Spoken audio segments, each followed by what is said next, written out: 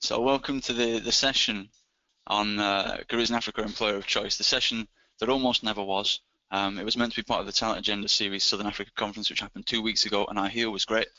But this session originally was on the agenda, then it was taken out of the agenda because I was too unreliable about being able to get to South Africa, and I've since had to postpone it a couple of times for being ill and then being in a maternity unit, welcoming the birth of my first child into the world. So now we're here though, so I'm delighted to be welcoming you again to the session. Obviously welcoming you for the first time that you've heard me welcome you, but I have done this before and it was better when I did it the first time. But anyway, we'll press on with the session. So it's going to take us about an hour to go through some data from the Careers in Africa Employer of Choice survey. We'll fit in some time for some questions, although I really hope that we explain it well enough that you don't feel the need to ask any. But if you do, we'll be there answering them. Now, the first question that we normally get about when we produce this Careers in Africa Employer of Choice survey is something along the lines of, aren't you the guys who run the summits? And that is true. We are part of the company that runs Careers in Africa and runs the summits, but in the 15 years that we've been producing summits and attracting top African professionals to apply for jobs with leading employers, we've also built up a vast pool of data on what people are looking for. And so in addition to the Careers in Africa Summits, and in addition to the conferences that I mentioned at the start where this session was originally going to take place, and also in addition to GCC Search, our executive search business, we've got the Careers in Africa Employer of Choice survey, which started about 2 years ago, and it focuses just on what motivates and what drives African professionals to apply for jobs and to stay with employers. And we produced this survey in association with Willis Towers Watson, who've been doing it with us since the beginning. They provide a lot of the platform that it runs on. They provide a lot of the sort of integrity behind the research and the methodology, and we're really responsible for connecting that methodology with the world of African talent through our Careers in Africa database. And so the presentation today, we titled it 10 Things I HR About You, and that's an homage to 90s romantic comedies. It's Isadora's idea to do this. I don't endorse it in any way. Here are some reviews of the session. One of these reviews is actually the feedback that I received for for one of my exam papers when I was at university. You can see, if you can guess which one that is. I feel like because I'm so tired this morning, I feel like we're going to be mostly getting feedback in the first category about me being a bit mumbly and nobody understanding what I'm saying. But hopefully it'll be a bit better than that. We're going to skip over this because Isadora's going to play a game show at the end, but she's going to do it herself, so we're not going to be inviting participants for the game show today. I think the technology would creak a little bit if we tried to host a live game show across continents via this webinar platform. I'm not that confident in it, so we're just going to do it here from Studio GCC. But to give you a bit of background into the data that we're going to be looking at today, the Careers in Africa Employer Choice Study, as I sort of mentioned a little bit, covers attraction drivers, it covers salary and function data, it covers organizational culture data, it covers what people are looking for in leaders and managers, it covers the idea of total reward and EVP. And we gather data from a pool of talent that spans the continent. So this is really a continent-wide survey. Every year that we run it, we've had representation from every single one of the 54 countries across Africa. Obviously, there's some disparity in the numbers. So we've got a lot more Nigerian, Ghanaian, Kenyan, Angolan, South African applicants than we have people from Comoros, for example. And you wouldn't believe how difficult it is actually to tick off something like Comoros in a global survey like this. It's quite difficult to make sure that you get participants from everywhere, but we do it. And just to break down the kind of people who are filling in this survey, to give you an example, we are looking at a 70-30 split in terms of male-female, and the question that we often get asked about this when we present it at conferences is, why is your survey skewed towards male respondents? Why don't you get more female respondents? And the answer is always, well, that's what the African workforce looks like if you look at the split between male and female in the workforce. And actually, it's not just the African workforce, it's much wider than that. Actually, the sort of worldwide workforce is skewed towards men. So all the topics in the conferences that we run that focus on gender diversity remain, particularly important to try and even up those numbers. But at least the survey is representative.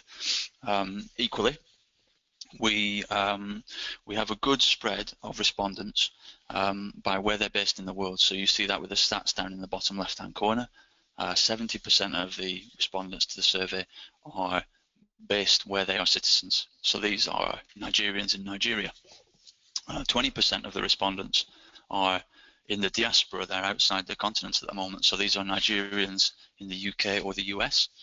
And 10% of the respondents are in really the interesting group that people want to talk more and more about, and that's really worthy of a bit sort of further discussion and study, and that's African professionals who are mobile within the continent.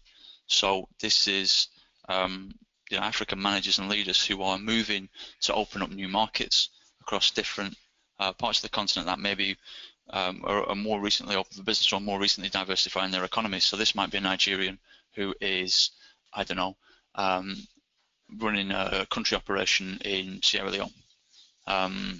Previously, more of that group was South Africans who were going around doing different things, but that group's really diversified. It's also really grown. That percentage of the survey grows year on year, and they're a really interesting group to watch for anybody that's interested in recruiting or retaining or the general behaviour of internationally experienced African professionals, the ones who are building that experience by working internationally within the continent.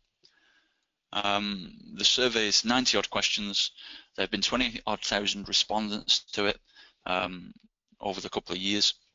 So there's a big, rich pool of data there. It's the most robust kind of thing of its type, and that's why we're so pleased to be sharing some results with you today. But we're trying to make this session sort of vaguely interactive. So I want to start off by asking you a question. You don't have to actually physically answer it because there's no the voting poll function of the technology hasn't worked. So what I want you to do is imagine in your head that you're answering this question. You can answer it to yourself, answer it out loud if you want even, but just nobody's listening. But then we show you the answers. So where is Southern African talent if it isn't at home? Just to get started with like a demographic question about the Southern African professional workforce. Where is it currently based? And I say Southern African because we were going to do this session for the conference based in South Africa that was covering Southern African region. So we've done all of the cuts of the data for this from the survey. We've done it with a Southern African view. So we're only looking at the answers, the motivations, the drivers for Southern African talent today, which I should have said at the beginning, but you know now. So where is the Southern African talent pool if it isn't at home? You can make your guesses now, and then we'll describe it. So this is where it is. This is where the Southern African talent pool is, and the graph needs some explanation. So I'm up here with the 34%. That is the Southern African talent pool that's in South Africa. So that's including some South Africans obviously, but it's also including Zimbabweans, Zambians, Namibians who are sorry, actually no, it's not including South Africans. It's Namibians, Zimbabweans, Zambians who are based in South Africa. So the majority of Southern African professionals who are not working in their home market are working in South Africa, which is not that surprising. It's the major economy. It's drawing people in from the surrounding areas. The next biggest group are actually based in Europe. So if you're looking for Southern African professionals who are outside their home market, after having gone to South Africa and looked around there for those people, the next most logical place to go will be to look in Europe. And then after that, the album cover from Toto, so it's a single cover from Toto's Africa, is indicating that the next biggest location for Southern African professionals is elsewhere in Africa. So they might be in East Africa or West Africa. Then we've got this 10% here, the KFC bucket. I don't know why we made this so abstract. It's really difficult to remember what we meant by it. But the answer is actually that's representing Southern hospitality, I think. So it's people based elsewhere in Southern Africa. So this is Zimbabweans in Zambia or something like that. Then you've got a smaller segment of people based in North America. You've got a smaller segment, again, the 6% up here, represented by our colleague Ganny Min from China. There's people based in Asia. That, I think, is a very small slice of a map of Middle Earth, which is the Middle East. I have no idea why we did it like this. We've then a small 3% down in South America and 2% of the talent pool represented by Sebastian the Crab from Oceania, which is the worst of all of these sort of slightly abstract pie chart slices. So in summary, because I think that might have been lost in Southern African talent pool that isn't based at home is drawn to South Africa, to the market there, followed by significant pools in Europe, the rest of Africa, and an amount of professionals who are moving around Southern Africa but not in South Africa, and everything else is fairly niche. Okay, so if we were going to look at a talent sourcing campaign for Southern African talent as a whole, we're pretty clear that our three big hubs are South Africa, Europe, and then the rest of Africa.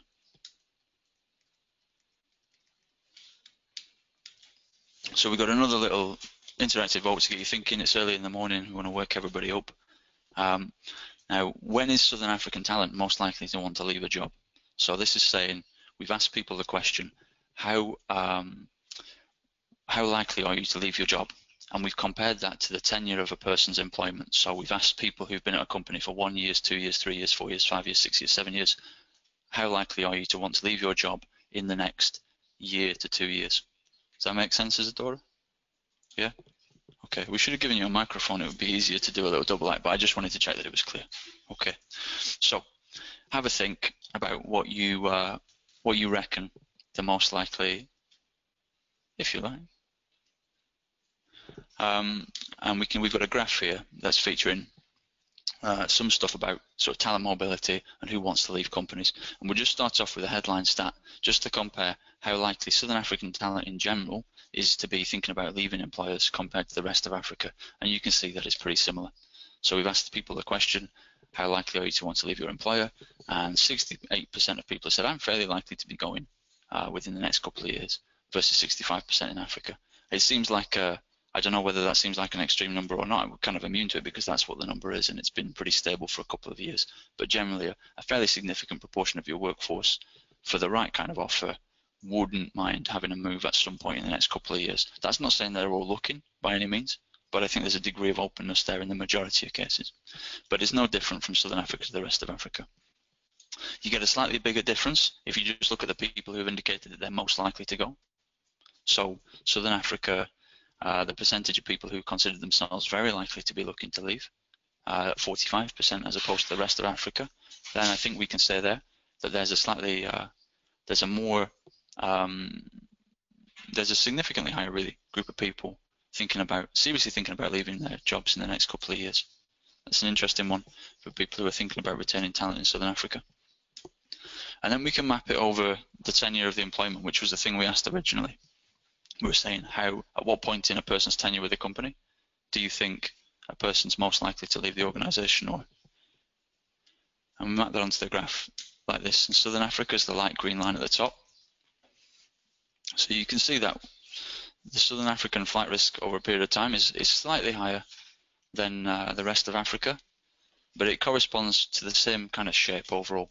And that's not true when we do this in all the different regions. I said before that we've done this in East Africa.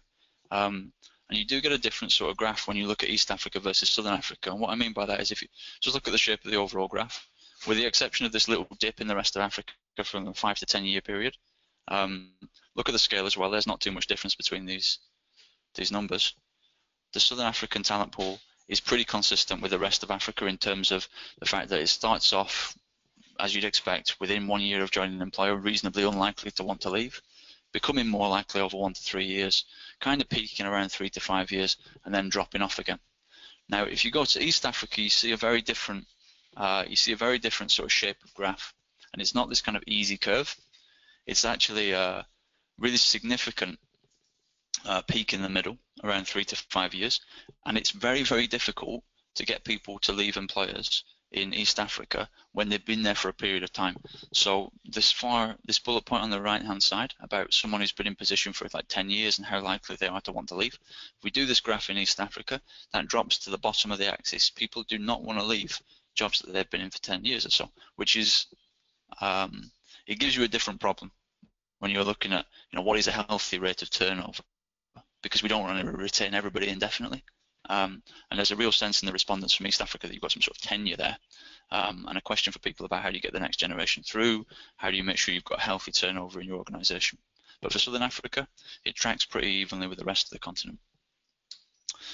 Now here's another one that we get a lot in conferences. It's the question of, is the millennial generation more likely to be looking to leave employers more often than people who are a little bit, well, not millennial? And you can see from the headline stat that, yeah, they are slightly more likely to want to leave. Now we've seen that that's replicated across all of the regions. There is, just trying to mute something in the background here. No idea. Okay. Every market that we go to within Africa, we do get feedback from the HRDs in these conferences. We think the millennials are more likely to be going, this is a real problem for us. And the data bears it out that the millennial talent pool is looking to leave more often. I think everybody accepts that now. But I think the key question that we then follow up with, and it would be worth, I think, having some further discussion on. I don't know if anybody wants to, you could maybe chip in with some questions on this one, Isadora, if there's any at the end.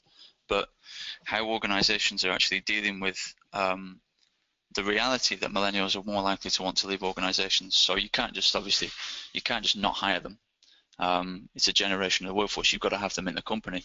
But how do you reconcile the fact that they're more likely to be leaving more quickly than previous generations? Do you focus on knowledge transfer?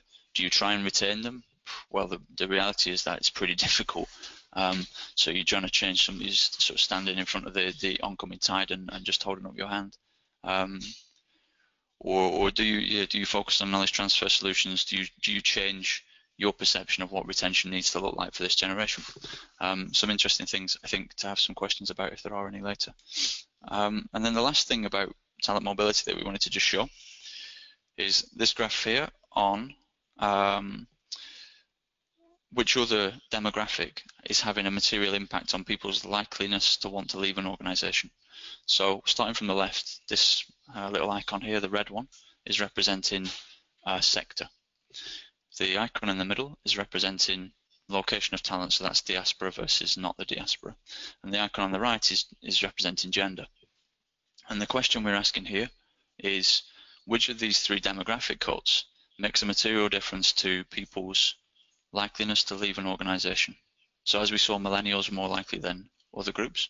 One of these groups is more likely to be thinking about leaving the organisation than the others. So have a think about which one you think that is. You know which one it is, Isadora? Yes? Okay. Is the gender, is the one that makes a material difference. So when we look at across sectors at people more likely to leave an organisation, it doesn't matter whether you're in construction or in IT, it has no impact. It doesn't matter whether you're in the diaspora or locally based, it has no impact.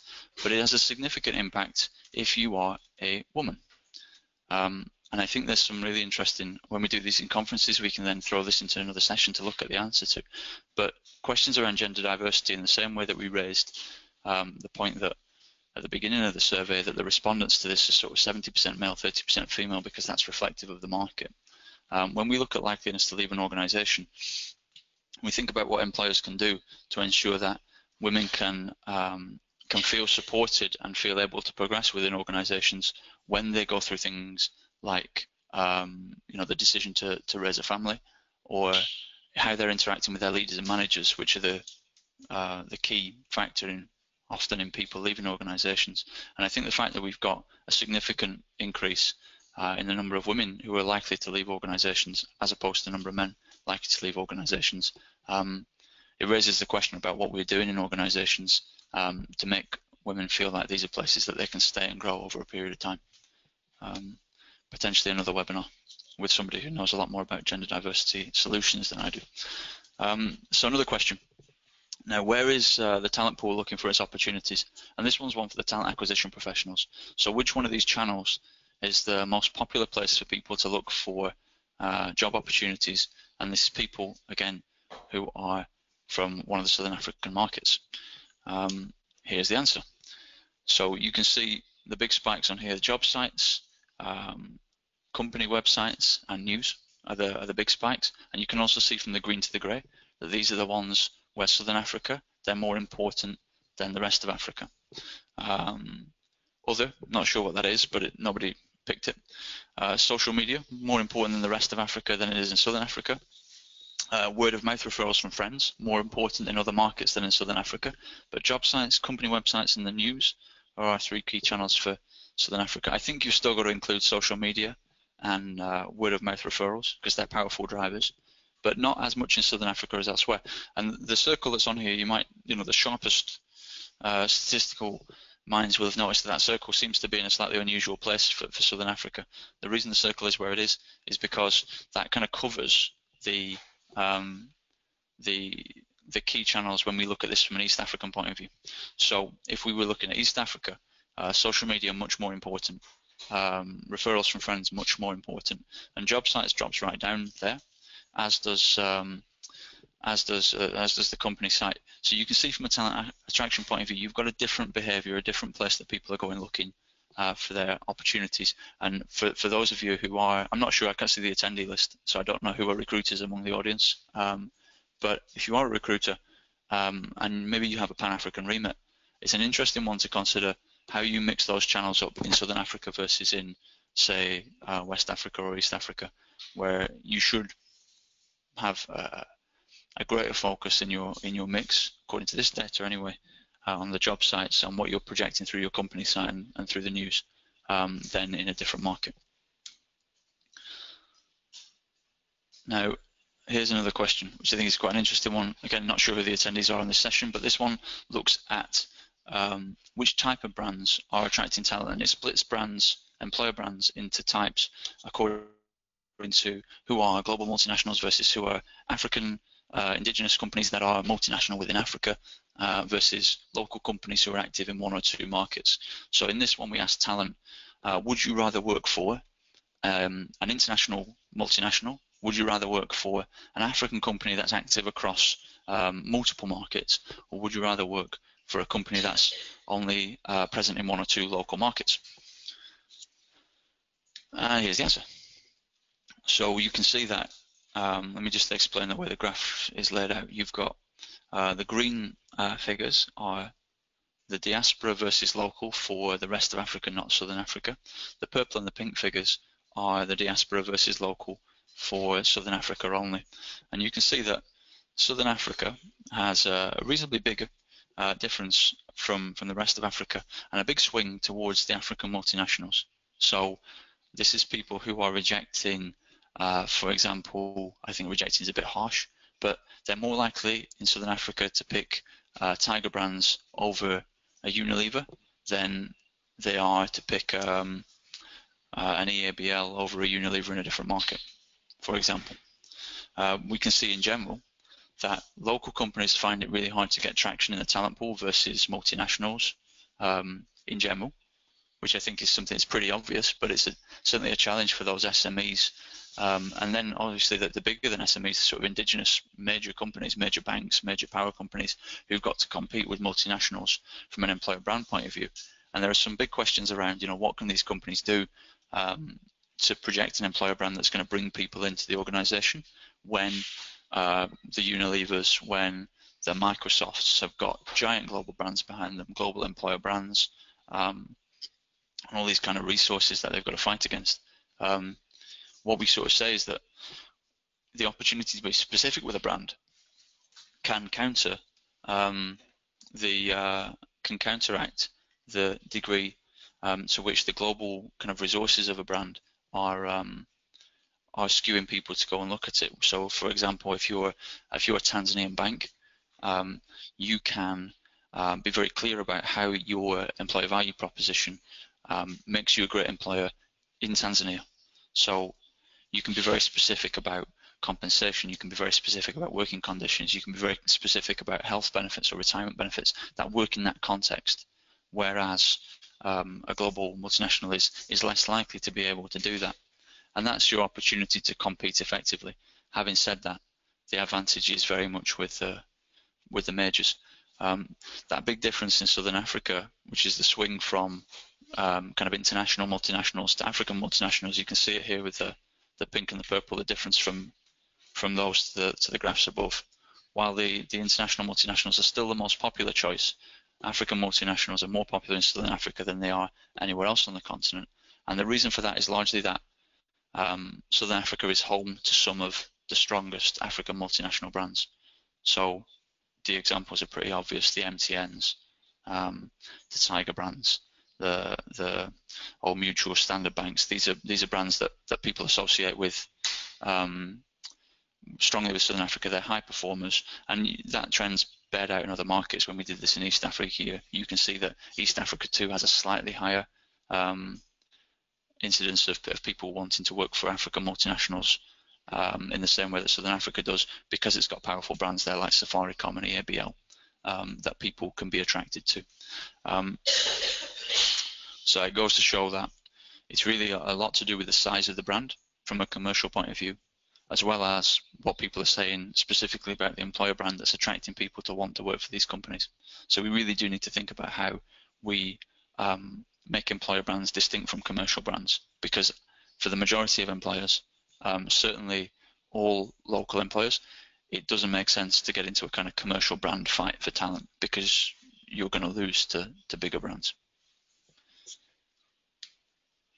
So this is a quick snapshot. Now we produce a set of awards every year around who are the employers of choice. And what we've done here is just present for you the 30 most popular employers among the Southern African talent pool in this survey. Now, when we produce the awards, we use a kind of complicated methodology actually that combines sort of popularity with forced ranking of one employer over another. So obviously by that we mean pick, do you want to work for Unilever or Tiger Brands? And it also combines it with some deep ratings of different employer attractiveness drivers and people's perception of those within the company. So asking the question, how do you feel about the training opportunities at McKinsey, for example? And we combine all of that into an employer choice award. All we've done here, just for your sort of interest today, is say which are the most popular employers. If we say to people, who do you want to work for, just like that, nice and popular, what answers do we get back? And you can see that we get some of those African multinationals that we talked about, some of those strong Southern African companies are featuring. We also get one or two really big sort of local organizations, such as parastatals like Eskom are on here. And we get a number of those large multinationals, the international firms, that are still the most popular choices. There's significant difference from region to region when you do this. So you don't by any means get the same set of 30 brands if you look at the top 30 in each region. Although you will see sort of 10 or 12 usual suspects: the African Development Bank, Unilever, MTN, KPMG, McKinsey will be popular wherever you go. And another thing just to think about in terms of how sort of employer popularity works, even though this is the top 30 out of 500 brands that were featured, the top brand has, I think, 8 times the popularity of the 30th place brand in this.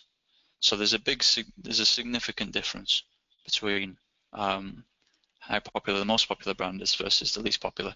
If you want to guess at which is the most popular employer brand in Africa, I'll give you the answer to that now. If you're interested, the most popular employer brand in Africa is the World Bank, and it has been consistently for a couple of years now.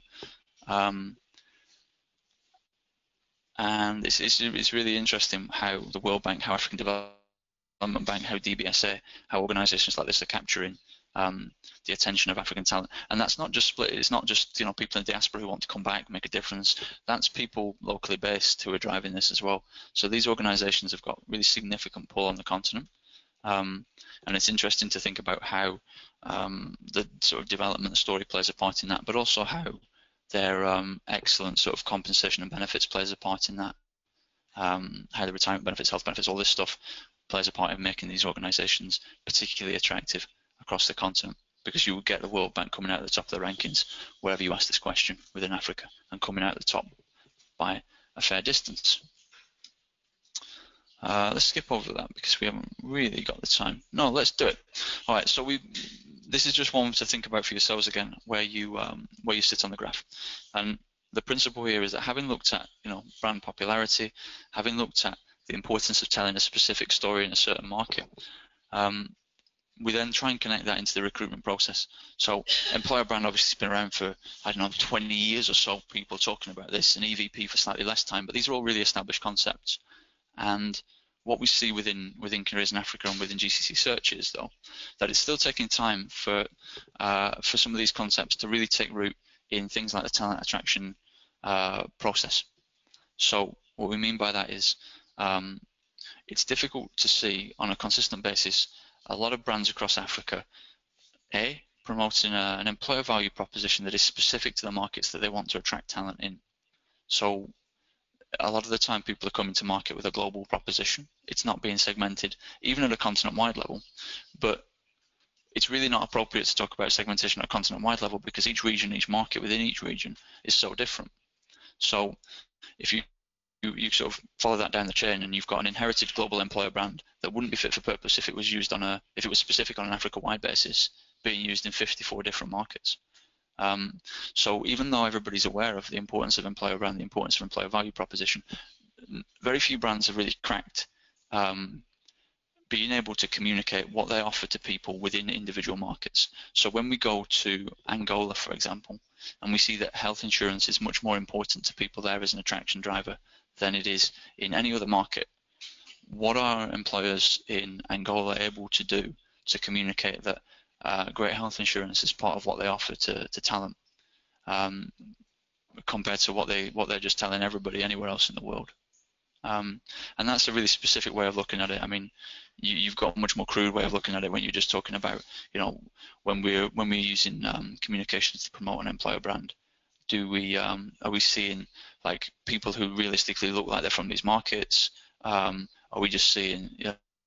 I've lost count of the number of times we've looked at offshore drilling companies, for example, who are marketing their opportunities in Africa with pictures of rigs in the North Sea staffed by Norwegian guys, and they put these banners at the top of job posts and say, come work for us in the Gulf of Guinea. It's crazy. And so the second part of it, in addition to looking at whether you're making an employer brand specific, is also whether your recruiters and talent attraction professionals are using EVP material and employer brand material to influence what they're saying in their recruitment communications. So if we know that it's important to promote a segmented employer brand across different markets, when we actually get into the point of writing job posts, of writing adverts, of running recruitment campaigns, of featuring banners on different websites, are we carrying that segmented message through? And so with this graph, we're asking people, are you doing a joined up segmented proposition where you are ensuring that your employer brand is fit for purpose in the market and that it's coming through in all the touch points of your recruitment and talent acquisition communications? Because we think that that's the target to go for, and that the vast majority of organizations have got some work to do to travel that distance. Now, you might find that you are currently applying a global thing with no direction to recruiters about how to position the employer brand through the touch points, which is probably the other end of the scale. I know there's a lot more organizations who are at that point in the cycle than have really reached the zenith of talking about value propositions that matter in Africa and communicating those through all the touch points of the recruitment process. So most of you signed up, I think, to get access just to the data on which attraction drivers matter the most to people, so that you can think about how you position those in recruitment communications. And we've kind of made you wait to the end for that because we thought that the other stuff was interesting. But please feel free, if you did stuff was interesting, to just tell us next time to skip to the numbers and cut out the nonsense. But what we're going to show you here is a list of all the attraction drivers that were in the survey, and how relatively important or unimportant they were. And just before we do go into that, we're just showing you this graph. The reason we're hiding it is that there's a little bit of a game to play, so it's a bit more interactive to reveal the numbers. But what we wanted to show you how there's a difference in how important different attraction drivers are to different groups of people. So what we were saying about not having a one-size-fits-all value proposition. If you look down the left-hand column here, the column that's labelled diaspora, this is the ranking of all the drivers for the Southern African diaspora. The drivers are behind the big confidential sticker. Over on the right is the ranking of the drivers to talent that's based locally. And then you've got the variation over on the right-hand side. And you can see that your key drivers, even things that are up in the top 2 or 3, whilst you've got some consistency between different markets, you've also got some drivers that matter very much more to certain groups than to other groups. And so you've got to ask the question, if we're going to promote opportunities. Let's say we're going to run a diaspora recruitment campaign, which a lot of people do, and we've done a lot of them for Careers in Africa. You're going to want to know what those key drivers are to be part of your messaging for the diaspora, and how it needs to be different from what you're talking about in local markets. And this driver that's there, number 3 on the list, I'll tell you what that one is just to illustrate it. That's the importance of challenging work to talent. And you see that difference from the diaspora to the local markets across every single region, actually, with challenging work. The big difference there is that you're talking to the diaspora versus local talent. And if you want to attract the diaspora to come and work in your operations across various African markets, the importance of telling them that you've got real challenging work for them is key. So whether their perception is right or wrong, and we have conversations a lot of the time in the Talent Agenda series about what's the perception of the diaspora and have they got realistic expectations and all the rest of it. But they really want to feel like they're going to be challenged. They don't want to come back and work in Africa if that means that they are not going to be at the cutting edge.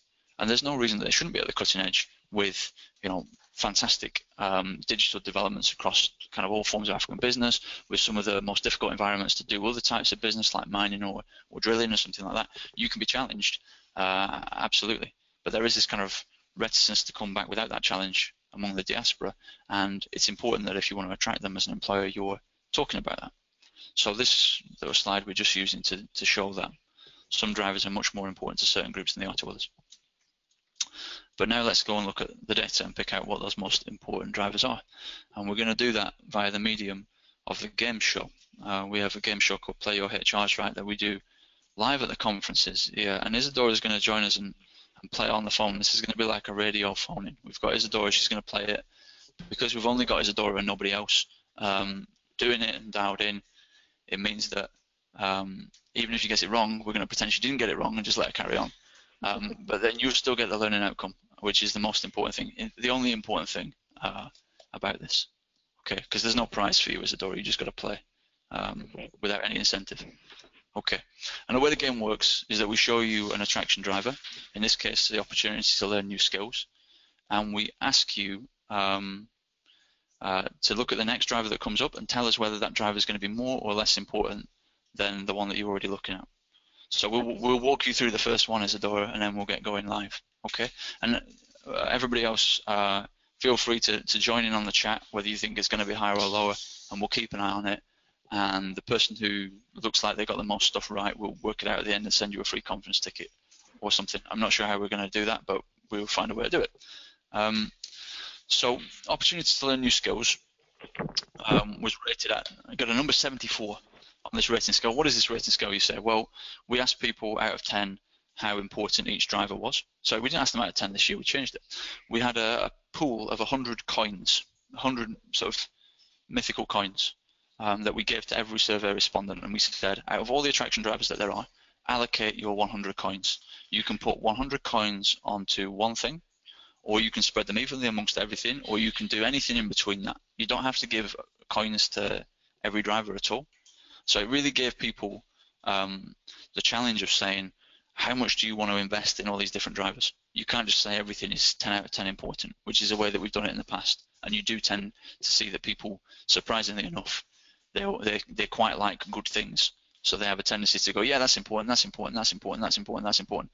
Yeah, we know. But now we make people choose. Okay, so the 74 is the coin value that was attached to opportunity to learn new skills. So you can't say whether it's going to be higher or lower without seeing what the next one is. There's a door you need to look, and also they can't hear you if you're just pointing downwards. Right. The next one is make an impact. So this is the opportunity to make an impact on an organisation versus the opportunity to learn new skills. Isadora, what's more important? Make an impact. Make an impact more important. Okay, let's see if you're right. You're right. You're absolutely right. Don't put the phone down and dance. Pick the phone up and keep talking into it. We should do this on webcam. It would be interesting for people. So make an impact versus the next driver we've got, which is mission, vision, or values. So is make an impact more important than mission, vision, or values? Make an impact. Make an impact you think is more important. Okay, interesting one, because when people look at employer brands and employer value, a lot of people will go to, okay, what do we stand for? This is important. Yeah. But you're right, it's much more important that people feel they've got the opportunity to make an impact within the organization than that they agree with the mission, the vision, and the values. Make an impact is in fact the second most important attraction driver in this entire thing. So, and when you see the previous slide that it was the number 2 was the same for the local versus the diaspora talent. Make an impact is pretty much everybody's number 1 or number 2 across the continent. So if your employer value proposition in Africa doesn't say you will have the opportunity to make an impact, if your communications don't say that, you're probably missing out on applicants, because it's pretty important. All right, mission, vision, and values versus challenging work. Which one's more important? It should be challenging work. I just told you that was the answer in the last thing. There it is. Challenging work is the next one. You're on course to win big, Isadora. If only there was a prize. Now, challenging work versus the opportunity to advance your career in the future. So this is where you work for an organisation. Now, how much do you think it's going to impact? So let me explain for the people what the driver means before you give the answer out. Because remember, they hated all the ad-lib at the beginning. Now you're just wasting more time. Right, so future advancement. If you have the brand on the CV now, does it make you more likely to get good jobs in the future? That's what we mean by that one. So is that one more important than challenging work? Yes. Okay. It's not. It's more important to have challenging work than to feel like a brand's going to advance your future career. So again, I don't know, we've seen a little trend here when we're looking at the employer brand and the value proposition construction. We've seen that mission and vision and values is much less important than can I make an impact in this job, and can I be challenged in this job is more important than will this job help me in my future career. So people want to do stuff that is going to be interesting to do right now, not so much thinking about some of the abstract or long-term considerations. Anyway, future advancement versus the next one, which is trust or confidence in senior leadership. Isadora, which one's more important? Future advancement. Future advancement. Why do you say that? Okay, no, not prepared to comment. You're right. Future advancement is the more important one of the two. Now, this is interesting. This one's interesting. I mentioned briefly a few minutes ago that we changed the way that we ran the survey from saying to people, how important is this, rate it out of 10, to here are your coins, dish them out. And the biggest difference to an attraction driver, there were 2 of them. I can't tell you about one of them because it's going to come up later. But leadership, trust in leadership, changed dramatically when we changed that method of taking the survey. And it went from being kind of the top 3, top 4 most important drivers. When you said to people, you can rate everything as high as you like, people rated trust and leadership very high. But now you make people dish out their limited number of coins, and trust in leadership drops right down the ranking, which is really interesting, because if you look at retention drivers and how important a factor is to whether people stay with a company, trust or confidence in senior leadership is the single most important factor in whether people stay with companies. So when you limit how much people can pick, when you force them to choose what they want in a job, they will down prioritize having leaders and managers that they trust. Then when they join the organization, if they don't trust the leaders and managers, they will quit. So you've got this sort of funny paradox where people are saying, I'm not bothered about it. Oh, wait a minute, I hate it. I'm leaving, which is, and it wasn't something that we saw in the survey whilst we were allowing people to rate everything as high as they liked. So quite an interesting one from a recruitment communications point of view, because you could read into this, it's not worth talking about because people don't prioritize it. Equally, people who have maybe been around a little bit, they're experienced, they know what they're looking for in an employer, they will know that the roles that they've had that they got the most out of were ones where they were in sync with their management, and how much of a factor that has in whether you enjoy yourself ultimately. Okay, so trust in leadership versus having a good work-life balance. Isadora, what do you think? I think that it's a work-life balance. You think right? Yep, work-life balance, really important. Added to the survey this year to just give people a really clear way of saying how important is it to you to have something outside of the workplace, and it's gone into the sort of top 5 drivers, really important to people to feel like they're going to have a decent work-life balance. Interesting one for people who are operating in like hardship environments. How do you tell people that you're going to have a decent work-life balance if you're in, you know, the river basin, working in a pretty tricky area, not too many places you can go to? Interesting to think about how you can communicate and overcome that, the people's interest in that attraction driver. Next up, work-life balance versus job security. What's more important, Isadora? I think job security. Job security is more important. Actually, it's not, and that's surprising. Job security, one of the top 3 last year, dropped behind things like work-life balance this year. And it's one, job security, that varies a lot from market to market. So I talked a bit before about health benefits in Angola. Job security in the last couple of years has been really important in Angola.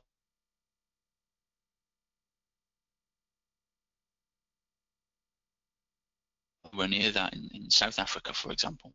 A lot less important there. And we interpret that. The reason for that is that you know, economic conditions in Angola in the last couple of years as a result of the barrel prices have been pretty difficult. And so getting people to come and work in those markets where the economy maybe is skewed more towards something like extraction and so oil and gas. The oil and gas market in general, really keen to get job security at a time when there isn't a lot of job security in that market. So an interesting one to think about how dynamic this process of what matters to your talent can be, and how, I don't know, if I'm in the oil and gas market, if I'm recruiting, which a lot of the time, to be honest, recently I'm not, how can I communicate that I'm able to provide security, because it's important in certain markets. If I'm not in the oil and gas industry and I'm interested in taking their talent, I might be able to differentiate really effectively by promoting job security. If I know that they're all worried, how can I use that to be more competitive right now? And I wonder how many of us, when we're doing our recruitment, are able to be that dynamic in our messaging, thinking about what's mattering to people right now. Not very many. It's difficult to do, but it's interesting. I think the opportunity is pretty clear there to do that. Right, job security or healthcare benefits? You can't say you don't know. You need to just pick one. Job security. Job security, absolutely. Healthcare benefits, less important. Less important. Important in certain markets, important if you're a bit older, more important if you're a woman than if you're a man, but on balance, one of the middle of the road drivers. Not floating too many people's boats. And what about this one? Healthcare benefits or base pay and salary? Which one's more important? Base pay salary. You think? That's the most important driver in the survey. And this is interesting too. You know, I said earlier on that when you change the methodology and you make people give their coins, their finite number of coins, to the drivers that they really, really care about, if they can't care about everything, there's a big difference in how important base salary is. So when we did this last year and let people accord as much importance as they like to everything, base pay ends up right in the middle of the drivers. It's like number 12 or number 13 or something out of 26 when we did it that year. This year, by a distance, it was number 1, which goes to show, I think, what the conclusion that we came to last year when it came out in the middle of the drivers was base pay is like, it's the pay to play. You've got to do it. You've got to have that one covered if you want to be competitive in any way. And if you don't have base pay covered, you can't attract. But if you've ticked the box, because that's all it is, a box ticking exercise, there's no opportunity really to differentiate with this. Tick the box, and then you can get into making an impact, challenging work, all the things that, you know, make different talent pools a little bit unique and make your business a little bit unique. So it's an interesting outcome that when we force people to choose what they want, they all went, well, if you're going to force me, I do want to get paid. Well, yeah, we know. But maybe look at the drivers underneath, the 2 or 3 that come in under that. For the reality in terms of how to differentiate and make employer value propositions that are specific and interesting.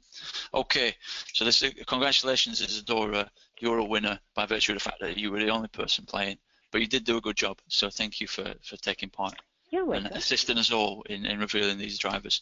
Now let's skip to the kind of blanket thing for Southern Africa. Here's the full ranking of absolutely everything. Base pay up at the top, making an impact, learning skills, work-life balance, challenging work, job security, future career, great place to work. We looked at all of those.